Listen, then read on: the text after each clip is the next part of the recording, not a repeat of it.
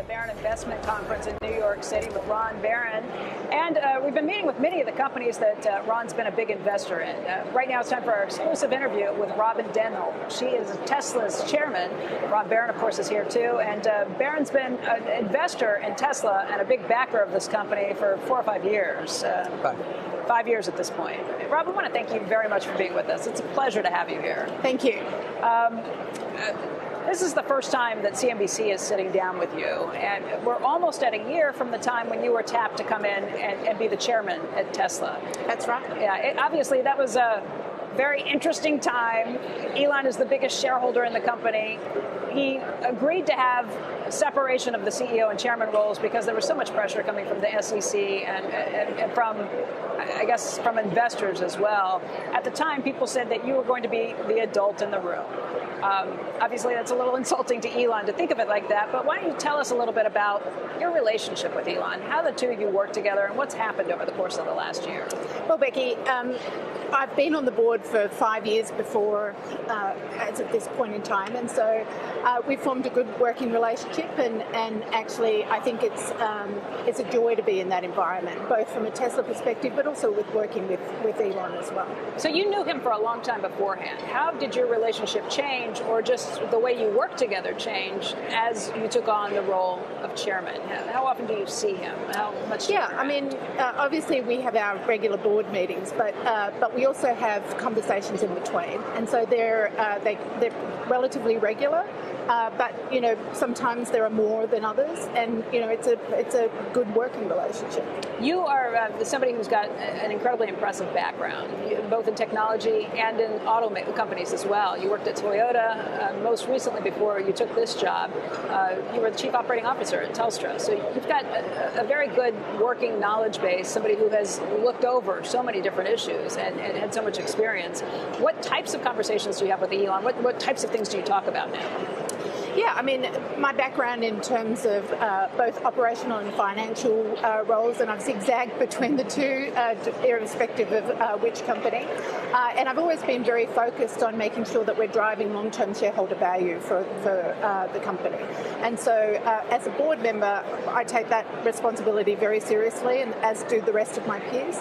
And, you know, in terms of conversations, they can be very varied. They could be, you know, things that are going on in the company, you know, whether it's from an employee perspective or future plans in terms of different things, different operational issues or financial issues.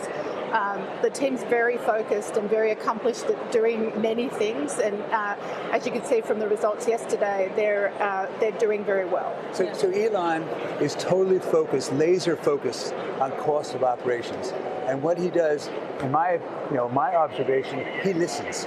So when you say something to him, it makes sense. He listens. In fact, he has his teams of young people throughout the organization telling him constantly, Elon, and Jerome, for example, will have regular meetings with his staff and say, what can we do better? And then he says, when they come up with an idea, they show it to Elon, and then he does it. Yeah. And so presumably he listens to you as well, and listens to Larry Ellison as well for ideas that you. Yeah, I think you know, the board's got a great background in many different industries, to Ron's point, and I think you know, I think the testament is any CEO who actually can continue to grow a company the way Elon has with Tesla is going to listen to all points of view that are going to help the company move forward. And I think that's very true in this case. I do think the team is fantastic. It's the best executive team that I've seen in the many years that I've been there. And whilst they may be young in age, they're absolutely experienced both in terms of the way Tesla works, but in terms of the areas that they're focused on. And I think that, as I said, the results yesterday showed that it's a point in time, and obviously we're here for the long term, but I think that you know, just incrementally continuing to do better and setting ambitious targets and actually achieving those is huge. I'll ask both of you this question. Are you glad that he's not tweeting as much? I think you know, he is a very disciplined individual, and you know, I think that the way he runs that company is phenomenal. So in all aspects. when you talk about listening, then one of the directors had told me a year ago that he had come up with a chart. And the chart was when Elon tweeted what the stock had done, and when he hadn't tweeted what the stock had done. It outperformed when he wasn't tweeting? Yes. And so basically, tell him that? This director did. And so talking about listening, so he listens to Robyn, he listens to this other director, he listens to everyone. And that's how come they're able to be as agile as they are. They have 42,000 employees. 42,000. This is not reliant upon one man, but he has empowered people to be able to make decisions and to be able to do what's best for the company. And when people can figure out how they can perform and produce quality at a lower cost, he says, do it. Right? He says you don't have to go through chain of command. They were telling me about how they were trying to make batteries for other people, and they said it was terrible. Daimler and Toyota, I guess it was. Tesla was doing things for them, and they would say, okay, so we need a battery that can have zero fault tolerance. I said, well, if it can have 5% or 2%, we could do it at half cost. And telling Toyota, and no, this is what we have to do. So it was stratified. Whereas our company, Tesla, what they do is they're able to act quickly. Right. And that's a big, big deal when you're trying to grow the way you are in a highly regulated business to produce a high-quality product that can kill people. Andrew's got a question here, too. And Robyn, if you just look at this camera when he answers it. Andrew, go ahead. Hey, Robyn, and thank you for that, Becky. You chair the company, obviously, but you also chair the audit committee. And I just wanted you to speak, if you could, to some of the critics around the accounting at the company. And one of the questions that came up, particularly this quarter, was this idea of that the company had a big profit swing, as you know, $550 million sequentially, but it did so on declining revenue. How does that happen? And is that a repeatable event? Well, as we've talked about, the company is very focused on growth and very focused on cost reduction at the same time. And it's very unusual to find a company that's focused on both at the same time. And Tesla is focused on that. And so in terms of the chairing of the audit committee, I have been the chair of the audit committee since I joined the board in 14. And I'm very happy with the way the company handles all of its fiduciary responsibilities and its accounting. So I would also add that the price that Tesla received for their average car in the last quarter was $13,000 less than it had been the quarter before, and they made $2,000 less in profits than they did. So therefore, they're really focused on costs that they're able to achieve. And in fact, right now, prices on their cars are actually going up.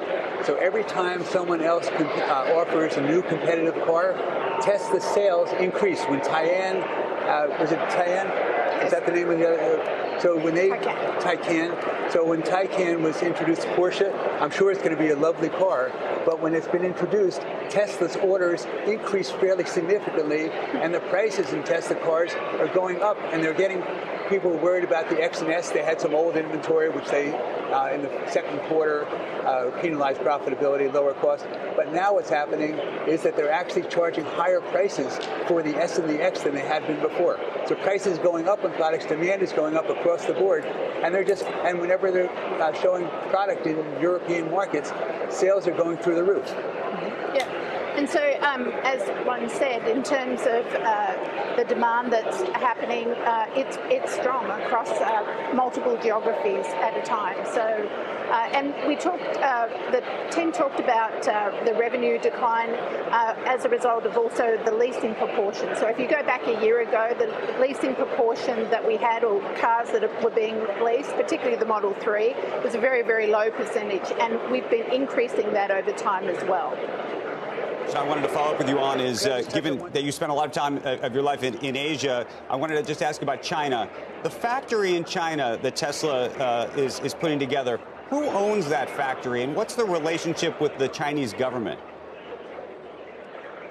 So Tesla owns the factory, and the reason why the company's built that factory is we see a huge opportunity for growth in China. It is the largest market today for mid-sized premium vehicles, both in terms of sedans and SUVs. And as we bring that factory online, and you heard on the earnings call that actually we're in trial production today, only 10 months after we broke ground in that site, which is a phenomenal achievement.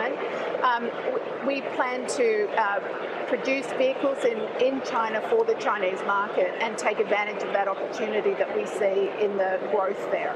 Robyn, just in terms of the ramp up there, we did have an analyst on yesterday who said, yeah, it looks pretty promising what you're doing in China, but that in the past, some of what Tesla's done has been to ramp up and bring a lot of employees in, get things up, and then maybe scale back as you see what demand actually shapes up to be. He pointed out that that's not the way it works in China, that if you are working with Chinese companies with Chinese employees, you don't have that flexibility. What do you say to that, and what does that lead you to believe just in terms of profitability or how you're able to be flexible in that market? Yeah, I think what I would say is all of the learnings that we've had in terms of ramping the company, both with Model 3 and S and X, have been applied to China. And so the team on the ground, whether it's on the tooling side, whether it's on the workforce side, or even just how we interact with our suppliers, have all been put into place as we're building the China factory. And so the team's done a phenomenal job. Ron mentioned Jerome before. He and the local team in China have been working hand in glove to make sure that we take advantage of all of the things that we've learned over the last few years. We were also talking about scaling back. This first plant... Well, just making sure you have enough employees to get off the ground and then maybe changing the size of the employment group But once their you figure it first out. operation, which is just opening, is to build 3,000 cars a week. That's 150,000 cars a year. On this conference call yesterday, or the day before? Day before, so Wednesday. Elon said they were going to triple that amount. So basically, instead of doing 3,000 cars a week, they're on the way to 10,000 cars a week or more in China. Let me just ask you about a couple of those things, Robyn, because I said earlier that sometimes Elon overpromises and underdelivers. Ron corrected me and said, no, he overpromises and then delivers just a little later than you thought you were going to get it. Let me ask you about a couple of those numbers.